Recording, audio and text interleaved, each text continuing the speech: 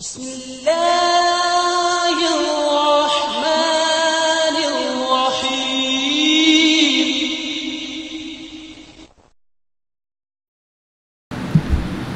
إن الحمد لله نحمده ونستعينه ونستغفره ونعوذ بالله من شرور أنفسنا ومن سيئات أعمالنا من يهده الله فلا مضل له ومن يضلله فلا هادي له وأشهد أن لا إله إلا الله وحده لا شريك له وأشهد أن محمدا عبده ورسوله يا أيها الذين آمنوا اتقوا الله حق تقاته ولا تموتن إلا وأنتم مسلمون يا أيها الناس اتقوا ربكم الذي خلقكم من نفس واحدة وخلق منها زوجها وبث منهما رجالا كثيرا ونساء واتقوا الله الذي تساءلون به والأرحام إن الله كان عليكم رقيبا يا أيها الذين آمنوا اتقوا الله وقولوا قولا سديدا يصلح لكم أعمالكم ويغفر لكم ذنوبكم ومن يطع الله ورسوله فقد فاز فوزا عظيما أما بعد فإن أصدق الحديث كتاب الله وإن خير الهدي هدي محمد صلى الله عليه وسلم وشر الأمور محدثاتها وكل محدثة بدعة وكل بدعة ضلالة وكل ضلالة بالنار சர்வ புகழும் புகழ்ச்சியும் எல்லாம் வல்ல அல்லாஹ்வுக்கு சுப்ஹானஹு வ தஆலாவுக்கு சலாமும் சலவாத்தும் ஸல்லல்லாஹு அலைஹி வஸல்லம் அவர்கள் மீதும் சஹாபாக்கள் தாபீன்கள் தபஅ தாபீன்கள் நல்லோர்கள் எல்லோர் மீதும் என்றென்றும் எப்போதும் உண்டாகட்டுமாக. அன்புக்குரிய இஸ்லாமிய சகோதரர்களே, சூரா ஆல இம்ரான் 134, 135, 136 வசனங்களில் தான் இன்றைய தர்பியா நிகழ்ச்சியில் நாங்கள் பார்க்க இருக்கிறோம். இதில் அல்லாஹ் தஆலா சொல்லி காட்டுறான், வசாரிஉ இலா மக்ஃபிரத்தின் மின் ரப்பிக்கும் வஜன்னா, உங்களுடைய இரட்சகனுடைய மன்னிப்பின் பக்கமும் சொர்க்கத்தின் பக்கமும் நீங்கள் விரைந்து முன்னேறுங்கள். அர்லுஹ ஸமாவாத்து வல் அர்த் உஇத்தத் லில் முத்தகீன், அந்த சொர்க்கத்தினுடைய விசாலம் என்பது வானங்கள் பூமி அளவு, அது இறையச்சம் உள்ளவர்களுக்காக தயாரிக்கப்பட்டுள்ளது என்று அல்லாஹ்வுக்கு சுப்ஹானஹு வ தஆலா சொல்லி காட்டுறான். அப்போ இந்த வசனத்தில் அல்லாஹ்வுக்கு சுப்ஹானஹு வ தஆலா அல்லாஹ்வுடைய மன்னிப்பு, அடுத்தது சொர்க்கம், இந்த ரெண்டுக்கு நீங்கள் விரைந்து முன்னேறுங்க. அந்த சொர்க்கம் எப்படிப்பட்டது என்றால் அதனுடைய விசாலம் அகலம் வானங்கள் பூமி அளவுக்கு அப்படி என்று அல்லாஹ் தஆலா சொல்கிறான். அப்படின்னு சொன்னால் அதனுடைய நீளம் என்ன அப்படிங்கிறது இங்கே சொல்லலை. அது அல்லாஹ் தஆலா இறையச்சம் உள்ளவர்களுக்காக தயாரித்திருக்கிறான் அப்படி என்று அல்லாஹ் தஆலா சொல்லி காட்டுறான். இப்போ முதல்ல நாங்கள் அல்லாஹ்வுடைய மன்னிப்பின் பக்கம் விரைந்து போகிறது இங்கே சுட்டி காட்டப்படுது. அல்லாஹ்வோட மன்னிப்பு ரொம்ப நமக்கு தேவையாக இருக்குது. அல்லாஹ்வுடைய மன்னிப்பு ஒரு மனுஷனுக்கு ரொம்ப அவசியம்ங்கிறத நபிகள் நாயகம் ஸல்லல்லாஹு அலைஹி வஸல்லம் அவர்களுடைய வாழ்க்கை குறிப்பிலிருந்து நம்ம எடுத்துக்கொள்ளலாம். நபிகள் நாயகம் ஸல்லல்லாஹு அலைஹி வஸல்லம் அவர்கள் அவரே முன்பின் பாவங்கள் மன்னிக்கப்பட்ட ஒரு தூய்மையான மனிதர். ஒரு நாளைக்கு 100 தடவை அல்லாஹ்விடத்தில் மன்னிப்பு கேட்பாங்க, இஸ்திக்ஃபார் செய்வாங்க, அஸ்தக்ஃபிருல்லாஹ் அஸ்தக்ஃபிருல்லாஹ் அஸ்தக்ஃபிருல்லாஹ். ஆயிஷா ரலியல்லாஹு தஆலா அவங்க கேட்குறாங்க, இன்றைக்கு தான் லைலத்துல் கத்ர் இரவு என்று எனக்கு தெரிந்தால் நான் என்ன துஆவை ஓத யா ரசூலல்லாஹ்னு கேட்டதுக்கு, அல்லாஹும்ம இன்னக அஃபுவுன் துஹிப்புல் அஃப்வ ஃபஅஃபு அன்னி, யா அல்லாஹ் நீ மன்னிப்பவன், மன்னிப்பை விரும்புவன், என்னை மன்னித்து விடு. இதைத்தான் சொல்லி கேட்குறாங்க. அப்போ அல்லாஹ்வுக்கு சுப்ஹானஹு வ தஆலா நல்லடியார்களை பற்றி சொல்லும்போது என்ன சொல்லலாம்டா, இன் குன்தும் துஹிப்பூன் அல்லாஹ் ஃபத்தபிஉனி, நீங்கள் அல்லாஹ்வை நேசிப்பதாக இருந்தால் அல்லாஹ்வுடைய தூதரை பின்பற்றுங்கள். அப்படி நீங்கள் பின்பற்றினால் அல்லாஹ்வும் உங்களை நேசிப்பான். யுஹ்பிபுக்கும் அல்லாஹ் வயக்ஃபிர் லக்கும் துனூபக்கும், உங்களுடைய பாவங்களை அல்லாஹ் மன்னிக்கிறான். அப்போ ஒரு ஆளை சொர்க்கத்துக்கு அனுப்புனா முதல்ல அல்லாஹ் நம்மளை மன்னிக்கணும். மன்னிப்பு ரொம்ப முக்கியமானது. அப்போ அல்லாஹ் தஆலா அந்த பாவங்களை மன்னிப்பான் அப்படி என்று சொல்லி இதில் சொல்கிறான். அதுக்கு என்ன நிபந்தனை, நீங்கள் அல்லாஹ்வுடைய தூதரை நீங்கள் பின்பற்றணும். அல்லாஹ்வுடைய தூதரை பின்பற்றினால் அல்லாஹ்வுடைய மன்னிப்பு கிடைக்கும். அப்போ இந்த வசனத்தில் நீங்கள் அல்லாஹ்வுடைய மன்னிப்பின் பக்கம் விரைந்து முன்னேறுங்க, சொர்க்கத்தின் பக்கம் விரைந்து முன்னேறுங்கன்னு சொன்னால் இதை இப்படி கூட நம்ம சொல்லலாம். நபிகள் நாயகம் ஸல்லல்லாஹு அலைஹி வஸல்லம் அவர்களை பின்பற்றுவதில் விரைந்து முன்னேறி அமல்கள் செய்கிறதுல நீங்கள் விரைந்து முன்னேறுங்க. அப்போ ரசூலுல்லாவை பின்பற்றும் போது மன்னிப்பு கிடைக்குது, மன்னிப்பின் பக்கம் நாம் விரைந்து முன்னேறோம். அதை அடுத்தது அமல்கள் செய்யும்போது அதுக்கு கூலி சொர்க்கம் கிடைக்குது. அப்போ இந்த இரண்டையும் நீங்கள் சரியாக செய்யுங்கிறது இந்த வசனத்திலிருந்து நமக்கு விளங்கக்கூடியதாக இருக்குது. தொடர்ந்து அல்லாஹ்வுக்கு சுப்ஹானஹு வ தஆலா சொல்லி காட்டும்போது அந்த சொர்க்கம் இறையச்சம் உள்ளவர்களுக்காக தயாரிக்கப்பட்டுள்ளது அப்படின்னு சொல்லி காட்டுறான். அந்த தயாரிக்கப்பட்ட அந்த சொர்க்கம் தயாரிக்கப்பட்ட அந்த இறையச்சம் உள்ளவர்கள் யார், அவங்க எப்படிப்பட்டவங்க அப்படிங்கிறத அல்லாஹ்வுக்கு சுப்ஹானஹு வ தஆலா இதில் தொடர்ந்து சொல்லும்போது அந்த இறையச்சம் உள்ளவர்கள் தான் அந்த சொர்க்கத்துக்கு தகுதியானவர்கள். அந்த சொர்க்கத்துக்கு தகுதியாகிய அந்த தக்வாவினுடைய அமல்கள் என்ன அப்படிங்கிறத அல்லாஹ் தஆலா அடுத்தடுத்த வசனங்களில் தொடர்ந்து சொல்லி காட்டுறார். தக்வாசாரிகளுக்கு தான் சொர்க்கம் தயாரிக்கப்பட்டுள்ளதுங்கிறான். உஇத்தத்தில் முத்தகீன். அந்த தக்வாக்குரிய அமல்கள் என்ன அப்படிங்கிறத அல்லாஹ் தஆலா என்ன செய்கிறான், தொடர்ந்து சொல்லி காட்டுறான். அப்போ அடுத்த வசனம் என்ன அப்படின்னு சொன்னால், அந்த தக்வா உள்ளவர்கள் அல்லதீன யுன்ஃபிகூன ஃபிஸ் ஸர்ராயி வத்தர்ரா, முதல் நிபந்தனை அவங்க நல்ல செழிப்பிலும் கஷ்டத்திலும் தர்மம் செய்யக்கூடியவர்களாக இருப்பாங்க அப்படி என்று அல்லாஹ்வுக்கு சுப்ஹானஹு வ தஆலா சொல்லி காட்டுறான். அதாவது அவர்கள்ட்ட நல்ல வசதி இருக்கும்போது, நல்ல பொருளாதாரம் இருக்கும்போது அவங்க நல்லா என்ன செய்வாங்க, தர்மம் செய்வாங்க. அதே நேரம் அவங்களுக்கு ஒரு கஷ்டம் வரும்போது அவங்களோட வசதிக்கு முதல் செஞ்சதை விட இப்போ கொஞ்சம் குறைய செய்ய வேண்டியிருக்கும். அதை அற்பமாக நினைத்து மனம் வேதனைப்பட மாட்டாங்க, வெக்கப்பட மாட்டாங்க. ஒரு சிலர் என்ன செய்வாங்கன்னா, திடீரென்று வியாபாரம் எப்போவுமே நல்லா இருக்கிறது இல்லை, நல்லா இருப்பார், திடீரென்று லொஸ்ட் ஆகுவார். வசதி எப்போவுமே கையில் இருக்கிறது இல்லை, திடீரென்று குறையும். அப்போ முதல் நல்லா பள்ளிக்கு மக்களுக்கு ஏழைகளுக்கு நல்லா தர்மம் செஞ்சவர் திடீரென்று கொஞ்சம் அப்படியே இறுக்கமானோன்னா இப்போ அவருக்கு கொடுக்க முடியாத ஒரு நிலைமை. 1000 ரூபா கொடுத்தவர் 100 ரூபா கொடுக்குற நிலைமைக்கு வந்துட்டார். நம்ம 100 ரூபா கொடுத்தா மக்கள் என்னத்தை நினைப்பாங்க அப்படின்னு அவர் கொஞ்சம் கூட வருத்தப்பட மாட்டார். அப்போ அவர் என்ன செய்வார்ண்டா, கஷ்டம் என்று வந்தால் லம் யஹ்தகிரு மினல் மஅரூஃபி ஷையா அப்படி அந்த தஃப்சீரில் எழுதுகிறாங்க. அவங்க செய்கிற அந்த நன்மையை அற்பமாக கருத மாட்டாங்க. உலவு கல் அது குறைஞ்சாலும் சரி, ரொம்ப கம்மியாக குறைவாக இருந்தாலும் அதை என்ன செய்ய மாட்டாங்க, பொருட்படுத்த மாட்டாங்க, கொடுப்பாங்க அப்படிங்கிறது இதிலிருந்து நமக்கு தெளிவாக தெரியுது. அப்போ நம்ம எப்போவுமே அதாவது ஒரு நல்ல காரியம், அந்த இறையச்சத்தினுடைய ஒரு காரியமாக முதல்ல அல்லாஹ் சொல்கிறது தர்மம் செய்கிறது முதல் காரியமாக இருக்குது. இப்போ நம்மெல்லாம் எப்படி யோசிப்போம்னா, இறையச்சம் அவருக்கு இருக்குது அப்படின்ற தஹஜ்ஜத் தொழுவார், முன்பின் சுன்னத்தெல்லாம் தொழுவார், இப்படித்தான் நம்ம முதல் கணக்கு போடுவோம். அல்லாஹ் முதல்ல சொல்கிறது தர்மம் செய்வார். அதுக்கு ரொம்ப மனசு தேவை, தர்மம் செய்கிறதுக்கு ரொம்ப மனசு தேவை. நம்ம ரொம்ப கஷ்டப்பட்டு உழைச்சத்தை அள்ளி கொடுத்து போட்டு சந்தோஷப்படுறதுக்கு ரொம்ப மனசு தேவை. பிள்ளைங்கிட்ட சந்தோஷம். நம்ம காசை தேவைகளுக்காக நம்ம வாகனத்துக்கு செலவழிப்போம், வீட்டுக்கு செலவழிப்போம், மருத்துவத்துக்கு செலவழிக்கிறது நிர்பந்தத்துக்கு. ஆனால் இது ஒன்றுமே இல்லாமல் செலவழிக்கிறோம். தர்மம்ங்கிறது ஒரு லாபம் இல்லாமல் கொடுத்துக்கிட்டே இருக்கிறோம். இப்படி கொடுப்பது என்பதுக்கு அதுக்கு பெரிய ஒரு மனசு தேவை. அப்போ கஷ்டத்திலேயும் தான் செழிப்பிலேயும் தான் அவங்க என்ன செய்வாங்க, தர்மம் செய்வாங்க அப்படி என்று அல்லாஹ்வுக்கு சுப்ஹானஹு வ தஆலா அதை சொல்லி காட்டுறான். சொல்லி காட்டிட்டு அடுத்தது என்ன சொல்கிறான்னு சொன்னால், வல் காலிமீனல் கைல், அவங்க கோபத்தை மெண்டு விடக்கூடியவர்களாக இருப்பாங்க. கோபத்தை அப்படியே விழுங்கிடுவாங்க அப்படின்னு சொல்லி அல்லாஹ்வுக்கு சுப்ஹானஹு வ தஆலா சொல்லி காட்டுறான். அப்போ கோபத்தை அடக்கக்கூடியவர்களாக இருப்பாங்களாம். தக்வாசாரிகளை நாம் கற்பனை பண்ணாதையில் அல்லாஹ் சொல்லிக்கிட்டு வரான் பாருங்க. நம்மளுக்கிட்ட ஒரு தக்வாசாரியை கேட்டால் நம்ம என்ன தொழுகையிலேயும் தஹஜ்ஜத்திலேயும் நிற்போம். அல்லாஹ் என்ன சொல்கிறான்னா, தர்மம் முதல்ல கஷ்டத்திலேயும் நல்ல செழிப்பிலேயும் தர்மம் செய்வாங்க. அந்த கஷ்டத்தில் தர்மம் செய்கிறது என்னன்னு சொன்னால், அந்த வசதிக்கு இப்போ இருக்கிற நிலைமைக்கு கொஞ்சமாக கொடுக்குறத அவங்க வெக்கப்பட மாட்டாங்க, அற்பமாக நினைக்க மாட்டாங்க. எனக்கு இவ்வளவு முடியும் எடுத்துகிட்டு போ, கொடுத்துக்கிட்டு இருப்பாங்க.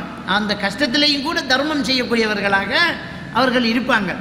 இன்னும் சொல்லப்போனால் அந்த தர்மம் செய்யும் போதே அல்லாஹ் அவங்களுக்கு திரும்ப அருள ஆரம்பிச்சிருவான். ஏன்னா நபிகள் நாயகம் ஸல்லல்லாஹு அலைஹி வஸல்லம் அவங்க சொல்கிறாங்க, ஒவ்வொரு நாளும் 2 மலக்குமார்கள் அல்லாஹ் தஆலா உலகத்தின் வானத்துக்கு இறக்கி வைக்கிறான். ஒரு மலக்கு துவா கேட்பார், யா அல்லாஹ் இன்றைக்கு யாரெல்லாம் கொடுக்குறாங்களோ தர்மம் செய்கிறாங்களோ அவங்களுக்கு இன்னும் கொடுப்பாயாக ரெண்டு ஒரு மலக்கு துவா கேட்காங்க. அப்போ தர்மம் செய்ய என்ன நடக்கும், அல்லாஹ்வோட அருள் அதிகரிச்சுக்கிட்டு இருக்கும். தர்மம் செய்கிறது ரசூலுல்லாஹி ஸல்லல்லாஹு அலைஹி வஸல்லம் அவங்க சொல்கிறாங்க, தர்மம் ஒரு நாளும் குறைக்காதுங்கிறாங்க. தர்மம் என்பது ஒரு நாளும் சொத்துல குறைக்காது. தர்மம் செய்ய செய்ய அவருக்கு ஒரு பகுதியில் வந்துக்கிட்டே இருக்கும். ஹதீஸ் பொய் இல்லை. அப்போ தர்மம் செய்வாங்க. அடுத்த ஒரு பழக்கம்தான் காதுமீனல் கைல், அவங்க கோபத்தை அடக்கக்கூடியவர்களாக, மெண்டு விடக்கூடியவர்களாக அவர்கள் இருப்பார்கள் அப்படின்னு அல்லாஹ் சுப்ஹானஹு வ தஆலா என்னறான், கோபத்தை அடக்கிடுவாங்க அப்படிங்கிறான். அப்போ அந்த கோபத்தை அடக்கிறதுங்கிறது என்ன அப்படின்னு சொன்னால், அதுக்கு உண்மையிலேயே கோபத்தை அடக்கிறது நமக்கு என்ன தேவை? பொறுமை தேவை. கோபத்தை அடக்கிறதுங்கிறதுக்கு பொறுமை தேவை. நிறைய பேர் தோற்று போகிற, வாழ்க்கையில் தோற்று போகிறது இந்த கோபம் வர்ற அந்த இடத்துல தான். எவ்வளோ நல்ல மனிதனாக இருந்தாலும் அவருக்கு ஒரு கோபம் வந்துட்டு அப்படிங்கிற நேரத்தில் அவருடைய வாயிலேருந்து என்ன வார்த்தை வருதுன்னு தெரியாது. நம்ம ஆச்சரியப்படுறோம், இவ்வளோ பெரிய நல்ல மனுஷனா இப்படி சத்தம் போடுறாரு அப்படின்றோம். இந்த கோபம் வர்ற நேரத்தில் ஒரு மனிதன் செய்யக்கூடிய காரியம் ஒரு அறிவுரியமான விஷயமாக இருக்காது. அவர் அந்த இடத்துல என்ன செய்கிறாருன்னு சொன்னால், முட்டாள்தனமான வேலையை செய்வார். உதாரணத்துக்கு நம்ம நம்முடைய வாப்பா இருக்கிற இடத்துல, நம்ம படித்து தந்த ஒரு ஆசிரியர் இருக்கிற இடத்துல, 4 பெரியவன் இருக்கிற இடத்துல ரொம்ப தரக்குறைவாக பேச மாட்டோம். நம்ம வார்த்தையை ரொம்ப அடக்கி தலையை குனிஞ்சி ரொம்ப ஒரு நாகரிகமாக நடந்துக்குவோம். அப்போ இவங்கள்லாம் இருக்கும்போது நாகரிகம் இல்லாத ஒரு பேச்சை பேசுகிறாருந்தா ஒன்று வைத்தியக்காரராக இருப்பார், இல்லாட்டி மது போதையில் இருக்கிறவராக இருப்பார். ஆறு நிற்கிறான்னு விளங்காது, சாரத்தை மடித்து கட்டிடுவார். அவர் ஆறு நிற்கிறேன்னு தெரியாது, ஊத்த வார்த்தை பேசுகிறவர். இந்த நிலைமைக்கு கோபப்பட்டவன் தள்ளப்படுறான். ஆறு இது என்ன எவடம், எந்த இடம் என்றெல்லாம் பார்க்க மாட்டார். வார்த்தை அள்ளி கொட்டுற, உம்மா இருக்கா, மனைவி இருக்கா, பிள்ளைகள் இருக்குது, பச்சை குழந்தைங்கள் இருக்குது, இந்த பிள்ளைகளுக்கு முன்னால் இந்த வார்த்தை பேசலாமா, இதெல்லாம் விளங்காமல் அள்ளி என்ன செஞ்சிருவார், அவரை கோபத்தை கொட்டிடுவார். அப்போ இந்த கோபத்தை சாப்பிட்றால், அந்த கோபம் மனசுக்குள்ளே இருந்து வரும்போதே அப்படியே திரும்ப அதை விழுங்கக்கூடிய அந்த தன்மைங்கிறது இறையச்சம் உள்ளவர்களுக்கு இருக்குது. இறையச்சம் உள்ளவர்கள் விழுங்குவாங்க அப்படிங்கிறாங்க. அப்போ நம்ம எப்படி அதை விழுங்குறதுங்கிறத யோசிக்கணும். அந்த கோபத்தை எப்படி நம்ம இல்லாமல் பண்ணுறது? இறையச்சம் இருந்தால் கண்டிப்பாக இல்லாமல் ஆக்கலாம். நம்ம யோசிப்போம், நாங்கள் அல்லாஹ் பயப்படுறோம் தானே, எங்களுக்கு இறையச்சம் இருக்கத்தானே செய்யுது, ஆனால் அந்த கோபத்தை மட்டும் அடக்க முடியலையே அப்படிங்கிறாங்க. பிள்ளைங்கிட்ட நிறைய பேர் வெளியில் நல்லா இருப்பாங்க. சில மனைவிமார்கள் சொல்லுவாங்க, அவர் உங்களுக்கு தான் ரொம்ப பெரிய நல்லவர், அவர் குணங்களை அல்லாஹ் தான் அறிவான், வீட்டில் அவரை பார்க்க இயலாது, சில நேரத்தில் போட்டு உடைச்சிடுவார். அவரே வாங்கி கொடுத்ததை அவரே தூக்கி போட்டு உடைச்சிடுவார். அம்புரத்தை தூக்கி உடைக்கிற எறிகிற எத்தனை பேர் ஃபோனை உடைச்சிருக்காங்க. கையில் இருக்கிறது எப்பவுமே அதுதான், 40,000, 50,000, 75, 20, 30, ஆயிரக்கணக்கான பொறுமதியான ஃபோனு. ஒரு சின்ன ஒரு மிஸ்டேக், ஒரு சின்ன ஒரு கதை தூக்கி போட்டு ஒரே எறி உடைச்சாச்சு. கண்ணாடி உடைக்கிறது, ஃபோனை உடைக்கிறது, பொருட்களை உடைக்கிறது, பொண்டாட்டியில் இல்லை கோபத்தில் பிள்ளையை போட்டு அடிக்கிறது. இப்படி அந்த கோபத்தை காட்டி நிறைய பேர் அந்த தக்குவாசாரிங்கிற அந்த அந்த அந்த வட்டத்துக்குள்ளேருந்து வெளியில் ஆகுறாங்க. அப்போ அல்லாஹ் என்ன சொல்கிறான்னா, சொர்க்கம் யாருக்கு தெரியுமா? இறையச்சம் உள்ளவர்களுக்கு. இறையச்சம் உள்ளவர்கள் யாரு தெரியுமா? கஷ்டத்திலையும் கொடுக்குற தர்மத்தை வெக்கப்படாமல் அற்பமாக நினைக்காம கொடுத்துக்கிட்டு இருப்பாங்க. நல்லா வசதி இருக்கும் போதும் கொடுத்துக்கிட்டு இருப்பாங்க. கோபத்தை அடக்குவாங்க. கோபத்தை அடக்கிறவங்க இறையச்சம் உள்ளவங்க. கோபத்தை எப்படி அடக்கிறது? நம்மளால முடியலையே, அடக்கலாம். கோபத்தை அடக்க முடியும். எப்படி கோபத்தை அடக்கிறது என்றால், நபிகள் நாயகம் ஸல்லல்லாஹு அலைஹி வஸல்லம் அவர்கள் 2 பேர் சண்டை பிடிச்சிட்டு இருக்கிறத பார்க்குறாங்க. புகாரியில் வர ஹதீஸ். 2 பேர் சண்டை பிடிச்சிட்டு இருக்கிறாங்க.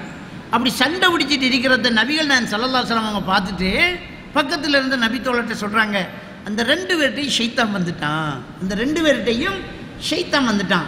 எனக்கு ஒரு கலிமா தெரியும், எனக்கு ஒரு மந்திரம் தெரியும், அதை சொன்னால் அவன் ஓடிடுவான். என்ன யாரை சொல்லலாம்னாங்க, அஊது பில்லாஹி மினஷ் ஷைத்தான் என்ற ரிவாயத்தில் அஊது பில்லாஹி மினஷ் ஷைத்தானிர் ரஜீம் என்றும் இன்னொரு ரிவாயத்தில், ரெண்டும் புகாரியில் வருது.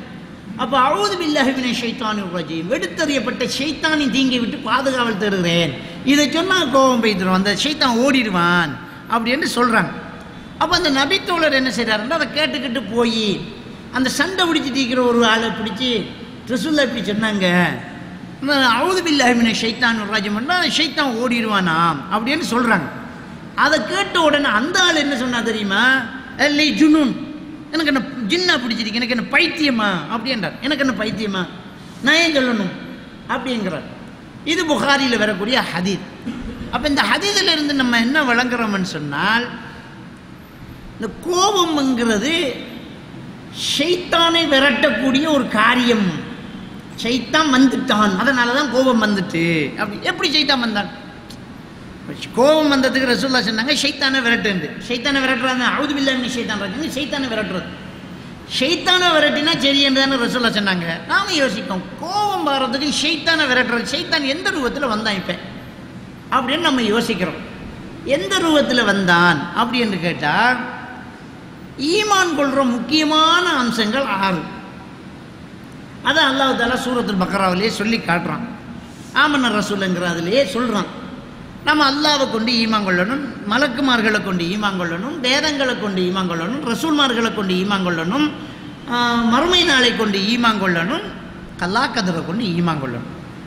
அப்போ கல்லா கதிரை கொண்டு ஈமான் கொண்டால்தான் நம்ம மூமின். இந்த 6 விஷயத்தையும் ஈமான் கொள்ளணும். அல்லாஹ்வை கொண்டு, மலக்குமார்களை கொண்டு, வேதங்களை கொண்டு, ரசூல்மார்களை கொண்டு, மறுமை நாளை கொண்டு, கல்லா கதிரை கொண்டு, இந்த 6 ஈமான் கொண்டா தானே நம்ம மூமின். இந்த கோபம் பாடுற ஆளுக்கிட்ட என்ன நடக்குதுன்னு சொன்னால், இந்த கல்லா கதிரை ஈமான் கொள்கிற விஷயத்தில் அவர் ஆட்டம் கண்டுட்டார். அதனால தான் இப்போ அவருக்கு கோபம் வந்திருக்குது. ஏன் கோபம் வருது? நடந்த ஒரு சம்பவத்தை, நடந்த ஒரு விஷயத்தை, ஒரு ஆள் கலைச்ச ஒரு கதையை எப்போ மனசு ஏற்றுக்கொள்ளலையோ அப்போ நமக்கு கோபம் வருது. அப்போ தானே நமக்கு கோபம் வருது. இந்த கதை பிடிக்கல, இந்த வேலை எனக்கு பிடிக்கல, இந்த செயல் எனக்கு பிடிக்கல. நடந்த ஒரு சம்பவத்தை நம்மளோட மனசு எப்போ ஏற்றுக்கொள்ள மறுக்குதோ, ஏற்றுக்க மறுக்குதோ அப்போ நமக்கு கோபம் வருது. ஏன் மறுக்கணும்? நம்ம இப்போ கலாக்கதிரை மறந்துட்டோம், அதனால் மறக்கிறோம். நம்ம ஒரு விஷயத்தில் நம்ம ரொம்ப தெளிவாக இருக்கணும். அல்லாஹ் தஆலா சூரா அல் ஹதீத் 22வது வசனத்தில் சொல்கிறான், மா அசாப மின் முசீபத்தின் ஃபில் அர்தி வலா ஃபீ அன்ஃபுசிக்கும். இந்த உலகத்திலேயும் சரி, உங்களையும் சரி, உங்களுக்குள்ளேயும் சரி நடக்கிற அனைத்து விடயங்களும் இல்லா ஃபி கிதாபி கபிலா நபரா, இதையெல்லாம் படைக்கிறதுக்கு முன்னாலே நான் எழுதிட்டேங்கிறான் அல்லாஹ்.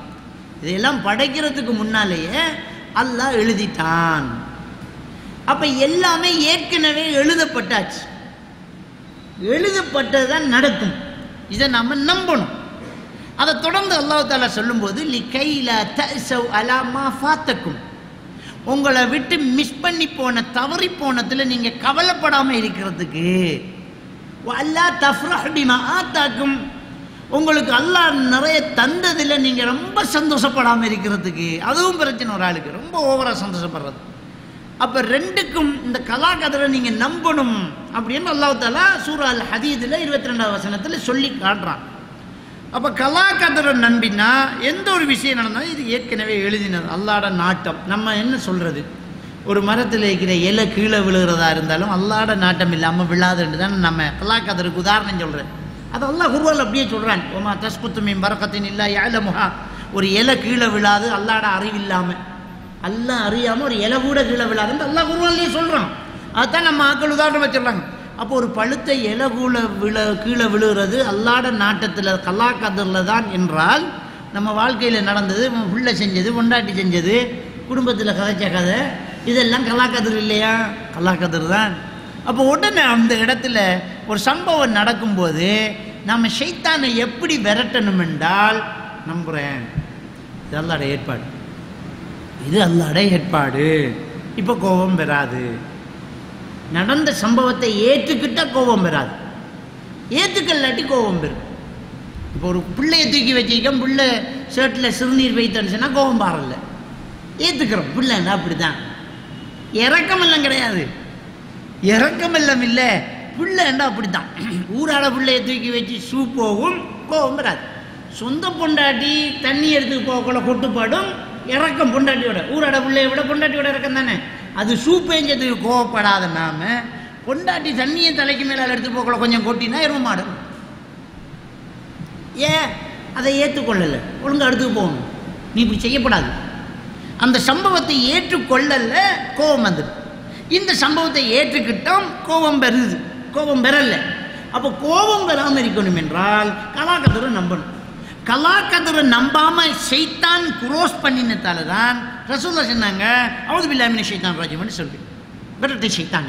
அப்போ இந்த சஹாபி அந்த சஹாபிக்கிட்ட போய் அவுது பில்லாஹி மினஷ் ஷைத்தானிர் ரஜீம் சொன்னோன்னே அவர் இல்லை ஜுனூன், எனக்கு என்ன பைத்தியமான்னு.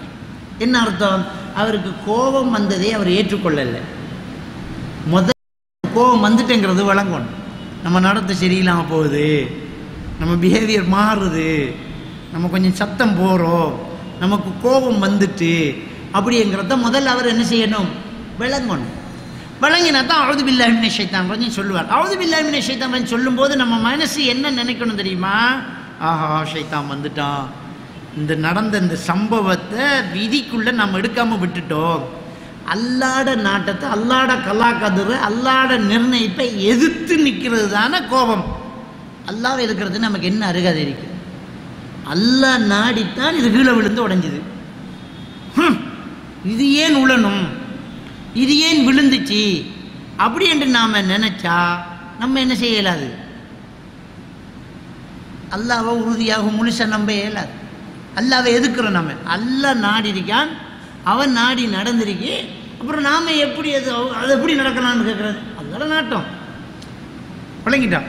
அப்போ கோபம் ஆறத்தை ஒரு தக்வாசாரி விழுங்குவார், அதை அடக்குவார். ஒரு காலிமீனல் கையில் அப்படின்னு சொன்னால் முதல் விஷயம் என்ன?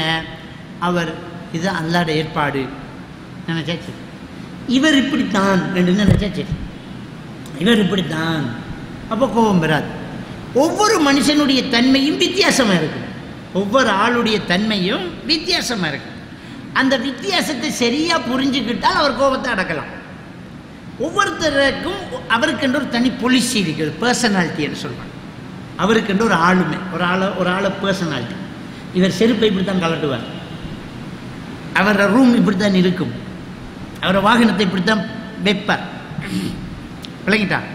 அப்போ இந்த பள்ளிக்கு தொலைவார நாம் இந்த வாகனத்தை அப்படி சரியாடி நேராக அப்படி வச்சாக்கா இன்னும் 4 வாகனத்தை வைக்கலாம். ஒருத்தர் வந்த விதத்தில் வாகனத்தை இப்படி குரோஸாக 3 வாகனம் வைக்கிற இடத்துல ஒரு மோட்டர் பைக்கில் வச்சுருவார். 3 வாகனம் வைக்கிற இடத்துல ஒரு மோட்டர் பைக்கில் வைப்பார். அவர் வந்துடுவார், குறுக்கால நிப்பாட்டுவார், வந்து தொழிடுவார். இன்னொரு ஆள் வருவார், சைக்கிள் வைக்க இடம் இல்லை, ஆனால் ஒரு சைக்கிள் இருக்கு, அதை சரியாக வச்சுருந்தா இன்னும் 2 சைக்கிள் வச்சிருக்கலாம். இவருக்கு இப்போ கோபம் வருது. ஏன் கோபம் வருதுண்டா? அவரை மாதிரியே மத்தாக்களை நினைச்சதால் அவருக்கு கோபம் வருது. அவரை மாதிரி மத்தாக்கள் இருக்கணும் என்று நினைச்சதால இப்போ கோபம் வருது. பழகிட்டான். அவர் வந்து இப்போ சத்தம் போடுவார். சில நேரம் எல்லாம் தொழில் மட்டும் முடிஞ்சு போகல தேவன் படத்தை சைக்கிளில் வச்சு அறிவு இல்லையா, சைக்கிளை ஒழுங்காக வைக்கணும், படத்தை போட் போடணும், அப்படி செய்யணும், இப்படி செய்யணும், நிர்வாகம் இதை பார்க்கணும், மற்ற இதன்னு மறா அவர் நின்று சத்தம் போடும். என்ன நடந்தேன்டா? அவர் ரொம்ப நீட், அவர் நல்ல, அவர் என்ன அவரை போல என்னண்டா எல்லாரும் அவரை போல இருக்கணும்னு அவர் நினைச்சது தான் போல. எல்லாரையும் அப்படி படைக்கல, எல்லாரையும் அப்படி படைக்கல. அதை எல்லாரையும் உண்டாக்கணுமென்று ரசூலுல்லாஹ் நினைக்கவே இல்லை. உமர் ரலியல்லாஹு தஆலா கோபம் பெறும். உமர் ரலியல்லாஹு தஆலா அவர்களுக்கு கோபம் பெறும். கோபம் வந்தா ரசூலுல்லாஹி ஸல்லல்லாஹு அலைஹி வஸல்லம் அவங்க பங்கு வைக்கிறாங்க. பங்கு வைக்கக்குள்ள ஒருத்தர் வந்து நீதமாக பங்கு வைங்கன்றார். ரசூலுல்லாஹி ஸல்லல்லாஹு அலைஹி வஸல்லம் அவர்கள் கோபம் வருது. அவர் கோபத்தை எப்படி அடக்கிறாருண்டா, நான் நீதமாக பங்கு வைக்காட்டி வேறு யார் நீதமாக பங்கு வைப்பாங்க என்று துல் ஹுவைசராங்கிற ஒருத்தர் வந்து கேட்டவுடனே, நான் சரியாக பங்கு வைக்காட்டி வேறு யார் ஒழுங்காக பங்கு வைக்க போகிறாங்க அப்படின்னு கேட்டாங்க. கேட்டோன்னா உமர் ரலியல்லாஹு தஆலா அவங்க யாரை சொல்ல, நீங்கள் அனுமதி தாங்க, கழுத்து எடுக்க, நீங்கள் எனக்கு அனுமதி தாங்க, கழுத்து எடுக்க போகிறேன், வெட்ட போகிறேன் என்னங்க ரசூலுல்லாஹி. ரசூலுல்லாஹ் என்ன, விடுங்க, அவர் போகட்டும், விடுங்க, அவர் போகட்டும் அப்படி என்று சொல்லிட்டு சொன்னாங்க. இவர சகாக்கள்ல இருந்து ஒரு கூட்டம் கொண்டு வரும், இவர நண்பர்கள், இவர பின்பற்றிக்கிட்டு இவர கூட்டாளிமார் கொஞ்சம் பேர் என்ன செய்வாங்க, வருவாங்க. வந்து அவங்க என்ன செய்வாங்க, ஓதுவாங்க, அவருடைய தொண்டை குழியை தாண்டாது, அவங்க தொழுவாங்க, நோன்பு வைப்பாங்க. உங்களோட தொழுகையும் நோன்பையும் அவங்களோட தொழுகையோட ஒப்பிட்டா உங்களோட ஒன்றுமில்லாமல் ஆகும், ஒன்றுமில்லாமல் ஆகும். விளங்கிட்டா? அவங்க என்ன செய்வாங்கன்னா மத்தாக்களை காவிராக்குற, இந்த பெரும்பாவம் செய்தாக்களையும் காவிராக்குவாங்க, கண்டடத்தை வெட்டுங்கன்னாங்க. விளங்கிட்டா? அப்போ இப்படி ஒரு கூட்டம் பெருமன்ற சொன்னாங்க. அப்போ நான் என்ன சொல்ல வரேன்டா, உமர் ரலியல்லாஹு தான் வெட்டணும், கழுத்தெடுக்கணும் பண்ணாங்க. ரசூலுல்லாஹ் இல்லை விடுங்கண்டாங்க. விளங்கிட்டா? அப்போ உமர் ரலியல்லாஹு தஆலானு மாதிரி உஸ்மான் ரலியல்லாஹு தஆலானு இல்லை. உஸ்மான் ரலியல்லாஹு தஆலா ரொம்ப மென்மையானவரும் ரொம்ப வெட்கப்படக்கூடியவருமாக ரசூலுல்லாஹி ஸல்லல்லாஹு அலைஹி வஸல்லம் அவங்களே சொல்கிறாங்க, உஸ்மானை பார்த்து மலக்குமார்களே வெட்கப்படுறாங்கன்னாங்க. உஸ்மானை பார்த்து ரசூலுல்லாஹ் வீட்டில் இருக்கிறாங்க, வேட்டி விலகி தொட தெரியுது, அபூபக்கர் சித்திக்கிறது தான் வராங்க, அஸ்ஸலாமு அலைக்கும் வந்தாங்க, வலைக்கும் அஸ்ஸலாம் வாங்க இல்லைக்கண்டாங்க. அப்படியே காய்ச்சிட்டு இருக்கும்போது உமர் ரலியல்லாஹு தான் வந்தாங்க, உள்ளுக்கு வந்து காய்ச்சிட்டு இருந்தாங்க. உஸ்மான் ரலியல்லாஹு தான் அஸ்ஸலாமு அலைக்கும் வந்தாங்க, வேட்டியை சரியாக்கி போட்டு வாங்க உள்ளுக்குண்டாங்க. இது ஆயிஷா நாய் பார்த்துக்கிருக்காங்க. போனது பிறகு ஆயிஷா நாய் கேட்காங்க, எங்கட வாப்பா வந்தார், கால் அப்படியே தெரிஞ்சுது. உமர் வந்தார், கால் அப்படியே தெரிஞ்சுது. உஸ்மான் வந்த உடனே நீங்கள் மருமகன்னுட்டு காலை மறைச்சங்களான்னு கேட்டாங்க. ஆயிஷா உஸ்மானை கண்டு மலக்குமார்களே வைக்கப்படுறாங்க. அவர சுபாவம் அதுதான், அவர் வைக்கப்படுற சுபாவம். அதுக்கேற்ற மாதிரி நான் நடக்கணும். இப்போ நான் இருக்கிற கோலத்தில் வந்தால் அவருக்கு வெக்கம் கூடிடும். அப்போ நான் சரியாக இருக்கணும். ஒரு ஆளுடைய தன்மை இருக்குதானே, அந்த தன்மையை நாங்கள் மாற்ற நினைக்கக்கூடாது. ரசூல் அப்படி நினைக்கல. உமர் அலி தான் வெட்டணும் என்று தானே இருந்தாங்க. அவர் அதே கோபத்தை வச்சு நீதமாக நடக்கிறதுக்குத்தான் இஸ்லாத்தை கொடுத்தாங்க. அவருடைய ஆட்சி வரலாறு மறக்காத ஆட்சியாக இருக்கு. இன்றைக்கு கூட உமருடைய ஆட்சி தான் பெரிய பெரிய ஐரோப்பிய நாடுகளுக்கு கூட எடுத்துக்காட்டான ஒரு ஆட்சி. ஐரோப்பிய நாடுகளை எடுத்து காட்டக்கூடிய ஒரு ஆட்சியாக உமர் ரலியல்லாஹு ஆட்சி. அவருடைய ஆட்சி முறையில் இருந்த சில நடவடிக்கைகளை இன்னைக்கும் கொப்பி பண்ணிட்டு இருக்காங்க. இந்த பென்ஷன் சிஸ்டம் எல்லாம் யாரு கொண்டு வந்தது? இந்த பென்ஷன் எல்லாம் நம்ம நாட்டில் கவர்மெண்ட் செவனுக்கு தான் பென்ஷன். ஐரோப்பிய நாட்டில் நாட்டு மக்களுக்கு பென்ஷன்.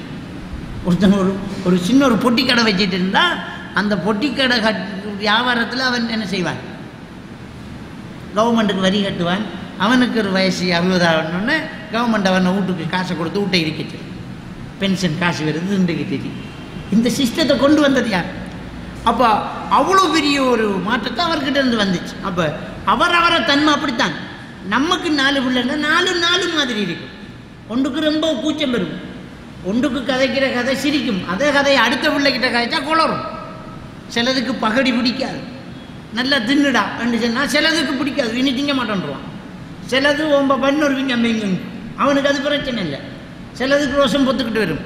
நீங்கள் 2 பேரும் ஒரு வகுத்தில் பிறந்ததுகள் தானான்னு கேட்பாங்க.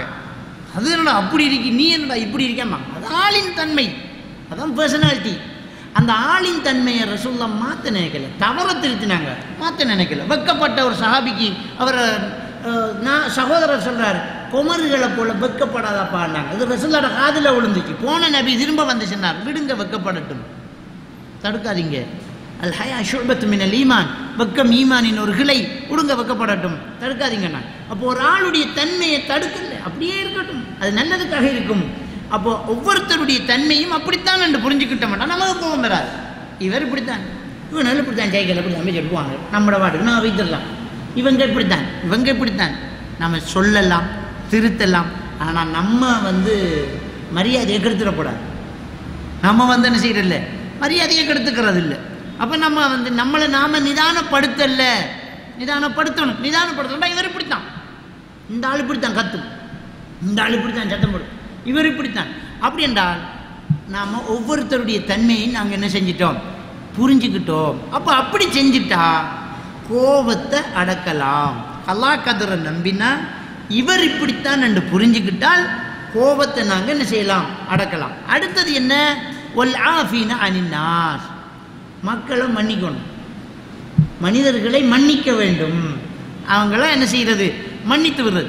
இந்த மன்னித்து விட்டால் அவங்க தக்வாசாரிகள், அவங்க தான் இந்த சொர்க்கத்துக்கு சொந்தக்காரர்கள் அப்படிங்கிறது வரும்.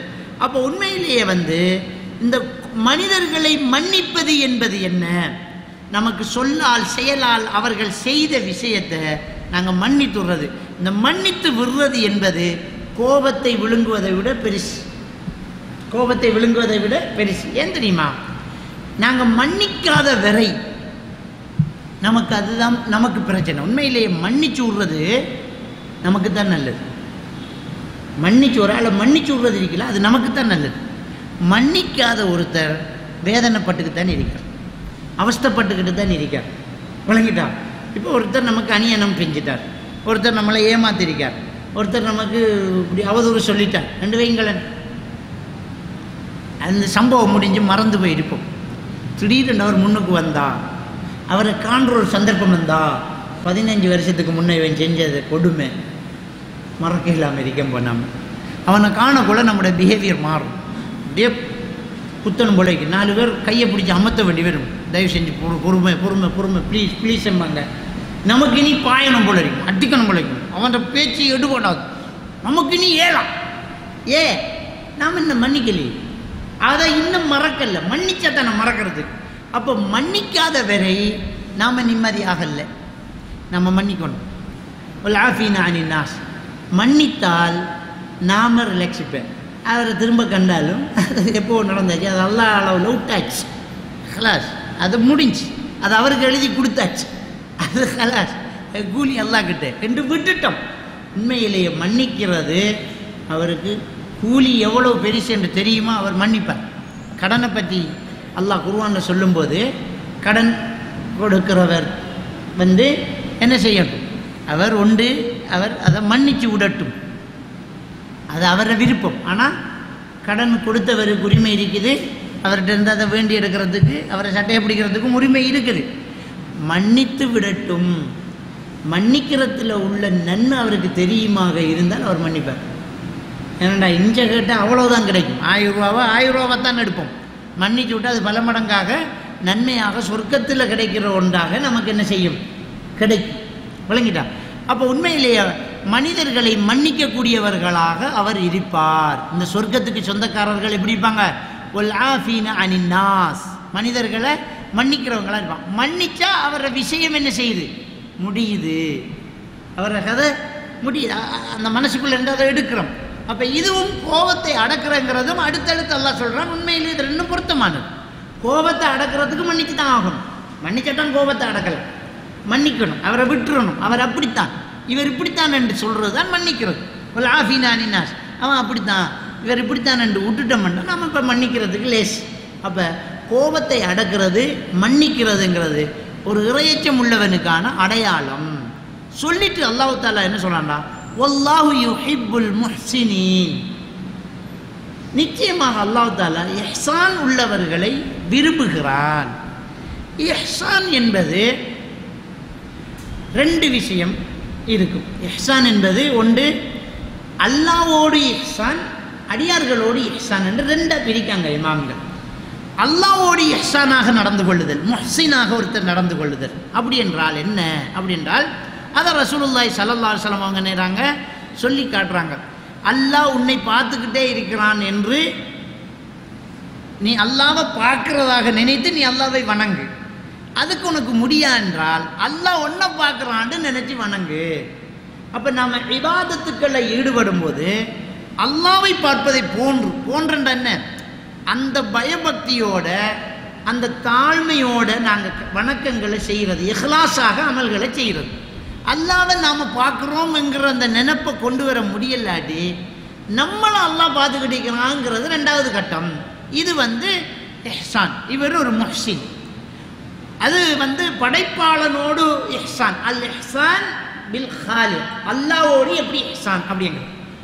இன்னொன்று இருக்குது அல் இஹ்சான் பில் மஹ்லூக், அல்லாஹ் அல்லாதவர்களோடு நல்ல முறையில் நடந்து கொள்ளுதல், இஹ்சானாக நடந்து கொள்ளுதல் அப்படிங்கிறது நன்மையை ஏவி தீமையை தடுக்கிறது. மற்ற மனிதர்கள் விஷயத்தில் நன்மையை ஏவி தீமையை தடுக்கிறது, அவங்களுக்கு உதவிகள் செய்வது, அவங்களுடைய குறைகளை மறைப்பது, அவங்களுக்கு ஆபத்தில் உதவுவது, இது இன்னொரு மனிதனுக்கு செய்ய வேண்டிய ஒரு இஹ்சான் அப்படிங்கிற விஷயத்தை இமாம்கள் எழுதுறாங்க.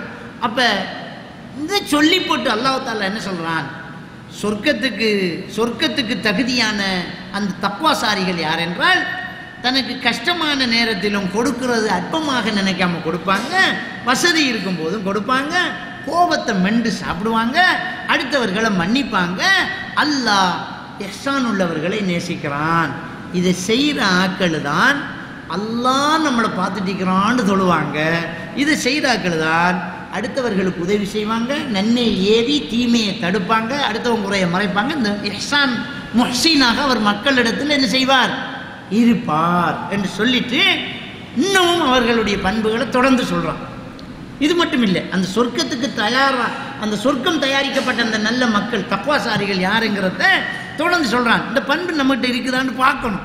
நம்ம சொர்க்கம் நமக்கு தேவைன்னா இது நமக்குள்ள இருக்கணும்.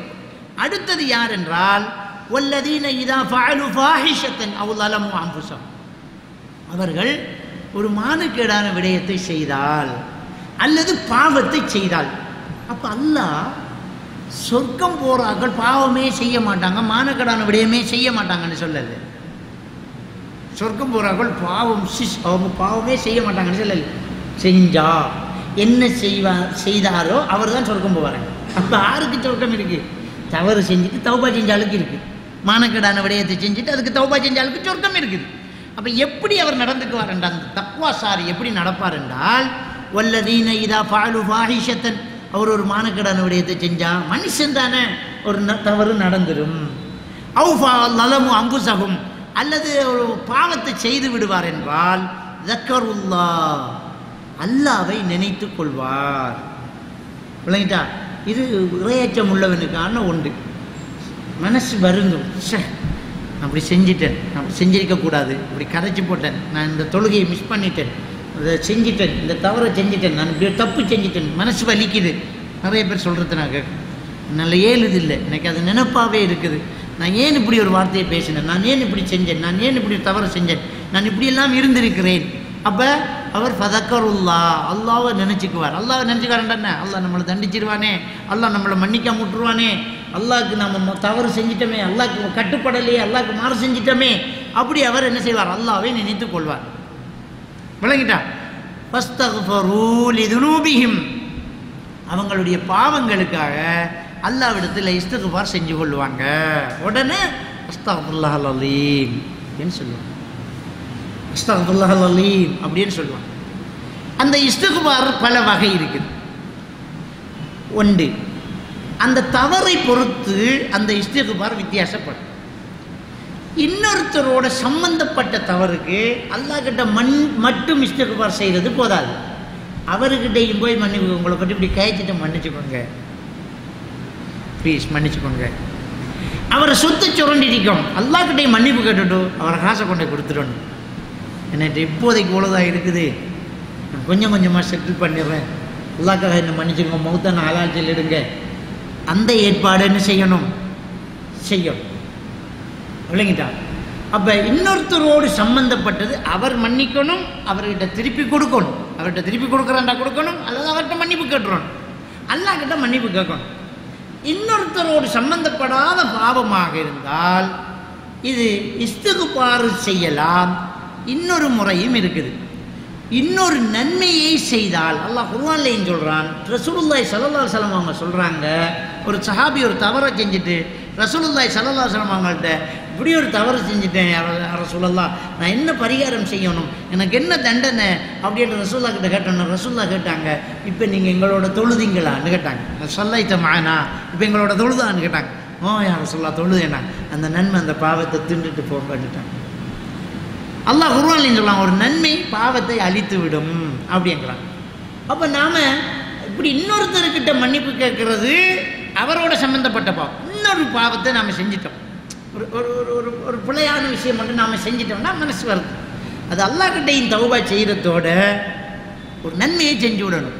ஒரு தர்மத்தை கொடுத்து அதை நினச்சி தவறை செஞ்சுட்டேன், மோசமான படத்தை பார்த்துட்டேன், நான் மனசு வலிக்குது, சரி நான் அப்படி செஞ்சிருக்கக்கூடாது, ஒரு தர்மத்தை கொடுத்து அல்லாஹ் இந்த பாவத்தை மன்னிச்சிட்டு, ஒரு தொழுகையை தொழுது, குர்ஆன் எடுத்து ஓதி, ஒரு நோன்பை பிடிச்சி ஒரு நன்மையை செஞ்சு அந்த பாவத்தை அழிக்கலாம்.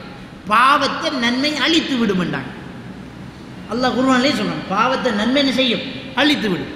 அப்போ இப்படி என்ன செய்வாங்க?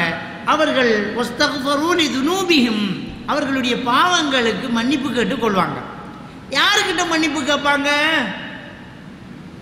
அவுலியாக்கள்கிட்ட, மகான்கள்கிட்டயா, கபூரில் இருக்கிறார்கள்கிட்டயா? அது அல்லாஹ் தொடர்ந்து சொல்லலாம், ஒமை யக்ஃபிரு ذுனூப இல்லல்லாஹ், அல்லாஹ்வை தவிர பாவங்களை வேறு யாரும் மன்னிக்க போகிறாங்க? அல்லாஹ்வை தவிர பாவத்துக்கு மன்னிப்பு கேட்பாங்க என்றுதான் இந்த வசனம். யாருக்கிட்ட இல்லை. அடுத்த வசனத்தை அல்லாஹ் சொல்கிறான், வேறு யாருக்கிட்ட? அல்லாஹ் தவிர வேறு யார் இருக்கா பாவத்தை மன்னிக்க? அல்லாஹ் கிட்ட தான். அல்லாஹ் கிட்ட போய் கேளு மன்னிப்ப. அப்போ அஸ்தக்ஃபிருல்லாஹ் அல்-அலீம், அல்லாஹ் கிட்ட மன்னிப்பு கேட்கணும். பாவத்துக்கு மன்னிப்பு கேட்கிறது என்றால் முதல்ல அந்த பாவத்தை கைவிடணும், அந்த பாவம் செஞ்சதுக்காக மனம் வருந்தணும், அதை திரும்ப செய்யாம இருக்கணும். செஞ்ச பாவத்துல டேஸ்ட் சுவை ஒரு ஆளுக்கு இருந்துக்கிட்டே இருக்குதுண்டா அவர் சரியா தௌபா செய்யலை. சில ஆட்கள் விட்டுருவாங்க, ஆனால் அதை நினைச்சி இந்த மாதிரி இருந்துச்சு அப்படி அந்த காலத்தில் மறக்கலாம் என்று சொல்லி அந்த சுவைக்கிறார் என்றால் சரியா தௌபா செய்யலை. வேதனைப்படணும், வெக்கமாக இருக்கு, வேதனையாக இருக்கு, நினைச்சாலே பயமாக இருக்கு, நான் ஏன் அப்படி செஞ்சேன் என்று சொன்னால் அது தௌபா. அதை டேஸ்டாக உணரக்கூடாது. அதான் அந்த உண்மையான அந்த தௌபா. அப்போ அந்த அந்த சொர்க்கத்துக்கு சொந்தக்காரர்கள் சில வேளை மானக்கடான விடயத்தை செஞ்சிருக்கலாம், பாவத்தை செஞ்சிருக்கலாம். விளங்கிட்டா? சொர்க்கம் என்றாலே தக்வா என்றாலே முத்தகீன் என்றாலே அவங்க ஜெம்மத்திலையும் பாவம் செஞ்சிருக்க மாட்டான்னு கற்பனை பண்ணாதீங்க. அல்லாஹ் சொர்க்கவாதிகளை சொல்லும் போது வல்லதீன இதா ஃபஅலு ஃபாஹிஷத்தன் அவ் லலமு அன்ஃபுஸஹும், அவர்கள் மானக்கடான விடயத்தை செய்தால் அல்லது ஒரு பாவத்தை செய்தால் அல்லாஹ்வை நினைவு கொள்வார்கள், இஸ்திக்பார் செய்து கொள்வார்கள். அல்லாஹ்வை தவிர வேறு யாரு பாவத்தை மன்னிக்க போகிறான் என்று அல்லாஹ் தஆலா என்ன செய்றான் சொல்லிட்டு சொல்றான். வலம் யுஸிர்ரு அலா மா ஃபஅலு வஹும் யஅலமூன், அவர்கள் அறிந்து கொண்டே அவர்கள் செய்த பாவத்தில் தொடர்ந்து இருக்க மாட்டார்கள். கொஞ்சம் பேர் ஆக்கள் நிலைமை என்னண்டா உடுவோம் என்று அதெல்லாம் கிடக்கணும். என்ன செய்த பிள்ளைதான் விடுவோம், இது பாவம் என்று தெரிஞ்சா விடணும், பாவம் என்று தெரிஞ்சா விட்டுறணும். சிகரெட் குடிக்கிற பாவம் என்றா விட்டுறணும், விற்கிற பாவம் என்றா விட்டுறணும். இப்போ என்ன நிலைமைண்டா சிகரெட் இல்லாடி வியாபாரம் இல்லைடாப்பா. சிகரெட்டை விட்டு பார்ப்பார் வியாபாரம் குறைஞ்சிடும், சிகரெட்டை விட்டா வியாபாரம் குறையும். சோதனை தான் இது. எனக்கு எளின ரிசுக்கு கிடைக்கும் என்னென்றாலும் நான் விற்க மாட்டேன் என்று இல்லாமல் சிகரெட்டை விட்டு ஒரு 3 மாதம் பார்ப்பார், வாடகையும் கஷ்டமாக இருக்கும், திரும்ப தொடங்கிடுவார். அதுக்கு என்ன செய்த நான் ஒன்று சாகட்டும், நாம் என்ன செய்யணும் ரெண்டு தொடங்கும். இப்போ அது போல ஒலம் யுஸிர்ரு, அதில் ஒலம் யுஸிர்ரு அலா மா ஃபஅலு வஹும் யஅலமூன், அவங்க அறிஞ்சிக்கிட்டே அவங்க செஞ்ச பாவத்தை தொடர்ந்து செய்ய மாட்டாங்க, அவங்க செஞ்ச பாவத்தை தொடர்ந்து செய்ய மாட்டாங்க. நாங்கள் ஒரு வேலை பண்ணணும், பொதுமக்கள் நாம் ஒரு வேலை பண்ணணும். என்னண்டா இப்போ உள்ள கன்செப்ட், இப்போ உள்ள பிரச்சனை என்னென்னா கடைக்காரனுக்கு சிகரெட் இல்லாட்டி வியாபாரம் இல்லை, சிகரெட்டை விற்காட்டி வியாபாரம் இல்லைன்னு. இப்போ நாம் எல்லாரும் ஒத்துட்டோம்டா சிகரெட்டு இருந்தால் வியாபாரம் இல்லைன்ற ஒரு நிலையை உருவாக்கலாம். நாம் சீனி வேண்டாலும் அந்த கடையில் வீடு சிகரெட் கேட்கும் இருக்குன்னு அப்போ வேணாம், உங்களோட கடையில் சீனி வேண்ட நீங்கள் சிக்கெட்டு விற்க வேணாமன்ற இன்னொரு கடைக்கு போகணும். இதை 40 பேர் 1000 பேர் 5000 பேர் செஞ்சிட்டோம்டா கடைக்காரன் தூக்கி பொட்டிக்க விடுறான். ஆண்டவனே இது இருந்தால் சீனியும் விற்கிது இல்லை, இது இருந்தால் சீனியும் விற்கும். சாராய கடையில் யாராவது ட்ரிங்க்ஸும் வண்டி மற்ற சோடா வண்டி குடிப்போமா? சாராய கடையில் பைட்ஸும் விற்பான் தான், கொக்கோ கோலாவும் விற்பான் தான். எவனாவது சாராய கடையில் கொக்கோ கோலா விற்பானா? வேண்டுவானா? இல்லை குடி நம்ம போய் வேண்ட மாட்டோமே, வேண்ட மாட்டேன். சீடி கடையில் ரீலோட் போட போக மாட்டேன். நாம அவன் ரீலோடு மெச்சு தனிக்கான், சீடி கடையில் போகிறல்ல, அவருக்கு வியாபாரம் குறையும். இது மாதிரி சிக்கெட்டு விற்கிறவன்ற கடையில் சீனியும் வேண்டல் என்று நாம முடிவெடுத்தா இதை மாற்றலாம். இது வேற தலைப்புக்கு வெளியில் ரைட். அப்போ உண்மையிலேயே இந்த இந்த தக்வாசாரிகள், இந்த சொர்க்கத்துக்கு சொந்தக்காரர்கள் எப்படி இருப்பாங்க, யாருக்கு இந்த சொர்க்கம் தயாரிக்கப்பட்டுள்ளது அப்படிங்கிற அந்த பட்டியலை சொல்லும்போது அவங்க பாவங்கள் செய்யலாம். ஒருத்தர் பாவம் செஞ்சா அவர் எப்படி அந்த தவறு செய்யலாம், அவர் எப்படி அந்த பாவம் செய்யலாம், அவர் இவ்வளோ பெரிய ஆள் மனுஷன்தான் செஞ்சார், ஆனால் தொடர்ந்து செய்யலை, அல்லாஹ் நினச்சிக்கிட்டாரு, பயந்துக்கிட்டாரு, தௌபா செஞ்சிட்டாரு. இது தக்வாசாரி சொர்க்கத்துக்கு தயாரானால அடையாளம். சொர்க்கத்தை கொடுக்குறதும் இல்லாமக்கிறதும் நம்மட கையில் வந்த மாதிரி தான் கொஞ்சம் பேர் ஆக்கிற கதைகள் விளங்கிட்டான். அப்போ நாங்கள் அதை விளங்கி கொள்ளணும். உலாய்க்கு ஜஸாஉஹும் மக்ஃபிரத்தும் மின் ரப்பிஹிம். இப்போ பாருங்க, இந்த வசனம் ஆரம்பிச்சது எப்படி? அல்லாஹ்வுடைய மன்னிப்பின் பக்கமும் அல்லாஹ்வுடைய சொர்க்கத்தின் பக்கமும் விரைந்து முன்னேறுங்க. அந்த சொர்க்கத்தினுடைய விசாலம் வானம் பூமி அளவு, அது இறையச்சம் உள்ளவர்களுக்காக தயாரிக்கப்பட்டுள்ளது என்று சொல்லி போட்டு இப்போ இவ்வளவு விஷயங்களும் அந்த இறையச்சம் உள்ளவர்கள் யார் என்றதை சொல்லிக்கிட்டு வந்துச்சு. இறையச்சம் உள்ளவர்கள் எப்படிப்பட்டவர்கள், என்ன தன்மை கொண்டவர்கள், தர்மத்தில் தொடங்கி கோபத்தை அடக்கிறது, இஹ்சானோடு நடக்கிறது, அடுத்தவர்களை மன்னிக்கிறது. அதே மாதிரியாக பாவம் செஞ்சிட்டால் அதை உணர்ந்து தௌபா செஞ்சு திரும்ப செய்யாமல் இருந்து தெரிஞ்சுக்கிட்டே தொடர்ந்து அதில் இல்லாமல் இருப்பாங்க என்று சொல்லி போட்டு உலாய்க்க ஜஸாஉஹும் மக்ஃபிரத்தும் மின் ரப்பிஹிம், இவர்களுக்கு கூலி அல்லாஹ்வுடைய மன்னிப்பு கிடைக்கும். விளங்கிட்டா? அப்போ மன்னிப்பின் பக்கம் விரைந்து முன்னேறுங்கன்னா என்ன? இவ்வளவும் செஞ்சால் அல்லாஹ்வுடைய மன்னிப்பு கிடைக்கும். விளங்கிட்டா? இப்படி தர்மம் செஞ்சு, இப்படி கோபத்தை அடக்கி, இப்படி பொறுமையை காத்து, இப்படி நீ நடந்துட்டேன்னா அல்லாஹ்வுடைய மன்னிப்பு உனக்கு கிடைக்கும். அப்போ இப்படி இல்லாமல் நாம் என்ன செஞ்சாலும் அல்லாஹ்வுடைய மன்னிப்பு கிடைக்குமா? கிடைக்காது. உலாயிக்க அவர்கள் தான் ஜஸாஉஹும் அவர்களுடைய கூலி மக்ஃபிரத்தும் மின் ரப்பிஹிம், அவர்களுடைய இரட்சகனிடம் இருந்து மன்னிப்பு இருக்கிறது. மக்ஃபிரத்தும் மின் ரப்பிஹிம், ரப்பிடம் இருந்து மன்னிப்பு. அப்படித்தான் அல்லாஹ் சொன்னான், சாரிஉ இலா மக்ஃபிரத்தின் மின் ரப்பிக்கும், உங்களுடைய ரப்பிடம் இருந்து உள்ள மன்னிப்பின் பக்கம் விரைந்து முன்னேறு என்று சொல்லிப்பட்டு இந்த தன்மையை சொல்லிப்பட்டு சொல்றான். இவர்களுக்குத்தான் அவர்களுடைய ரப்பிடம் இருந்து மன்னிப்பு கிடைக்கும். ரெண்டாவது என்ன? முதலாவது சொன்னது மன்னிப்பின் பக்கம் விரைந்து சொர்க்கத்தின் பக்கம் விரை என்று என்ன சொல்றான். இங்க முடிக்கும் போது அல்லாஹ் என்ன சொல்றான்டால், இவர்களுக்கு தான் ரப்பிடம் இருந்து மன்னிப்பும் வஜன்னாத்துன், சொர்க்கமும் இருக்கிறது. அவங்களுக்கு சொர்க்கமும் இருக்கிறது. அந்த சொர்க்கத்தை பற்றி சும்மா சொல்லல, தஜ்ரீ மின் தஹ்திஹல் அன்ஹார், அந்த சொர்க்கம் எப்படிப்பட்டது தெரியுமா? அதுக்கு கீழே ஆறுகள் ஓடிக்கொண்டிருக்கும். அதுக்கு கீழே ஆறுகள் ஓடிக்கொண்டிருக்கும். அப்படி என்று அல்லாஹ் சுப்ஹானஹு வ தஆலா அந்த சொர்க்கத்தை பற்றி கீழே என்ன செய்யறான்? சொல்லி காட்டுறான். அப்ப அந்த சொர்க்கத்தை பற்றி சொல்லும் போது அதுக்கு கீழே ஆறுகள் ஓடிக்கொண்டிருக்கும் சொன்னான். அல்லாஹ் குர்ஆன்ல இன்னொரு வசனத்திலையும் சொர்க்கத்தில் ஓடக்கூடிய ஆறுகளை பற்றி அல்லாஹ் சொல்லும்போது மதுரமான நீர், சுவையான பால், என்ன அதே மாதிரி சுவையான மது, மிக இனிப்பான தேன், இந்த ஆறுகள் அந்த சொர்க்க தோட்டங்களில் ஓடிக்கொண்டிருக்கும் அப்படின்னு சொல்லி அல்லாஹ் சுப்ஹானஹு வ தஆலா என்ன செய்யறான்? சொல்லி காட்டுறான். இதுல அல்லாஹ் சொர்க்கத்தை நமக்கு சொல்லி காட்டும் போது சில தன்மைகளை சொல்லலாம். அதுக்கு கீழே ஆறுகள் ஓடி இருக்கு. எப்படிங்கிறது நம்மளோட கற்பனைக்கு படாது. எப்படி சொர்க்கம் இருக்கும்ங்கிறது கற்பனைக்கு படாது. ஏன்னால் அல்லாஹ்வுடைய நபிகள் நாயகம் ஸல்லல்லாஹு அலைஹி வஸல்லம் சொல்றாங்க, மூசா அலைஹிஸ்ஸலாத்து வஸலாம் அவர்கள் அல்லாஹ் கிட்ட கேட்டாங்க, யா அல்லாஹ், இந்த சொர்க்கத்திலே ஆக படித்தரம் குறைந்த சொர்க்கம் அது எப்படி இருக்கும் யா அல்லாஹ் அப்படின்னு கேட்டாங்க. அப்போ ரசூலுல்லாஹி ஸல்லல்லாஹு அலைஹி சொல்கிறாங்க, அல்லாஹ் சொன்னான் மூசா நபிக்கு, நான் சொர்க்கத்துக்கு அனுப்புகிறாக்களை எல்லாம் அனுப்பி நரகத்துக்கு அனுப்புகிறாக்களை எல்லாம் அனுப்பி தீர்ப்பு முடிஞ்சதுக்கு பிறகு நரகத்திலிருந்து பாவத்துக்கு ஏற்ப தண்டனை அனுபவிச்சுட்டு கொஞ்சம் பேரை வெளியில் எடுப்பேன். அவங்கள அந்த மாவுல் ஹயாத்துங்கிற அந்த நீரில் குளிக்க வச்சு சொர்க்கத்துக்கு போக சொல்லுவேன். அவங்க சொர்க்கத்துக்கு போவாங்க. கடைசியாக ஒரு மனிதனை வெளியில் எடுப்பேன். அவர் தான் ஆக கடைசி நரகத்திலேருந்து வார, அவருக்கு புறமத்தாக்கள் வாரதில்லை, அவர் தான் ஆக கடைசி நரகத்திலிருந்து வருவார். அவர் செஞ்ச நன்மை என்ன? அல்லாஹ் அனு சொன்னது முஸ்லீமில் வர ஒரு ஹதீஸ், இந்த கடைசியாக நரகத்திலிருந்து சொர்க்கத்துக்கு போகிறாள் அல்லாஹ் அனு சொன்ன தவிர ஒரு நன்மையும் செஞ்சிக்க மாட்டார். அஸ்ஸலாமு அலைக்கும் என்றாலே 10 நன்மை, அதுவும் சொல்லி இல்லை, இணை வைக்கல, அவ்வளோதான். அல்லாஹ் நம்பியிருக்கார். அல்லாஹ் அனு சொன்னதை தவிர வேறொரு நன்மையும் செய்யலை. அப்போ எல்லா பாவங்களுக்கும் தண்டனை அனுபவிச்சுப்பட்டு கடைசி அவர் நரகத்திலேருந்து வருவார். நாம் நினைக்கப்படா அப்போ எப்படியும் சொர்க்கம் கிடைக்கும், எப்படியும் சொர்க்கம் கிடைக்கணும்னு நினைக்கப்படா, எந்த தண்டனையும் இல்லாமல் சொர்க்கத்துக்கு போகணும்னு நினைக்கணும். உலகிட்ட சும்மா லேசான விஷயமா நரகத்தில் இருக்கிறது. எப்படியும் சொர்க்கம் கிடைக்கும், நெருப்பில் கையை பிடிக்கலாமா? இல்லை.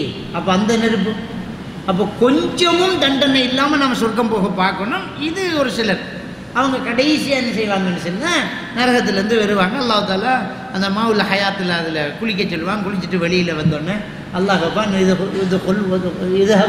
சொன்னா போ சொர்க்கத்துக்குள்ளே நுழையன்னு சொன்னோடனே இவர் சொர்க்கத்துக்கு போய் பார்ப்பார். போனால் துகையில இலை அன்னஹுல் முல்லா, இவர் அப்படியே சொர்க்கத்தை போய் பார்ப்பார். அல்லாஹ் என்ன செய்வான்னு இவர கண்ணுக்கு சொர்க்கத்தில் இடமில்லாத மாதிரி காட்டி விட்டுவான். இவர் போய் பார்ப்பார், ரப்பி வஜது ஹமுல்லா, அல்லாஹ் அங்கே ஒரு இடமும் இல்லை, எல்லாம் நிரம்பி போய் இருக்குது அப்படின்பார்.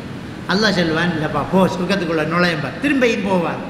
அவருக்கு கண்ணுக்கு அங்கே இடம் இல்லாத மாதிரி அல்லாஹ் காட்டுவான் வேணுமென்று. இவர் திரும்பியும் சொல்லுவார் ரப்பி வஜதா முல்லா, இடம் இல்லை யாரெல்லாம் எல்லாம் நிரம்பி எல்லாரும் இடத்த பிடிச்சிக்கிட்டாங்க அப்படின்னா 3 தரம் சொல்லி போட்டு 4வது தடவை அல்லாஹ் கேட்பான், சரி உனக்கு சொர்க்கத்தில் எவ்வளோ இடம் தேவை? சொர்க்கத்தில் இடமில்லைங்காய, சொர்க்கத்தில் உனக்கு எவ்வளவு இடம் தேவை?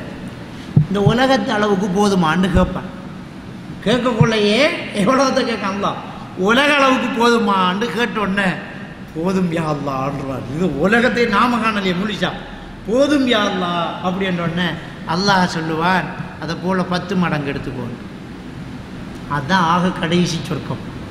இந்த உலகத்தை போல் 10 மடங்கு அல்லாஹ் சின்னத்துக்குண்டா சலான் சொன்னது, தொழுதது, திக்ரு செஞ்சது, நோன்பு பிடிச்சது, தர்மம் செஞ்சது, உள்ள குட்டியெல்லாம் நல்லா பார்த்தது கேட்டது, சுப்ஹானல்லாஹ், அதுக்கு எவ்வளவு இருக்கும்.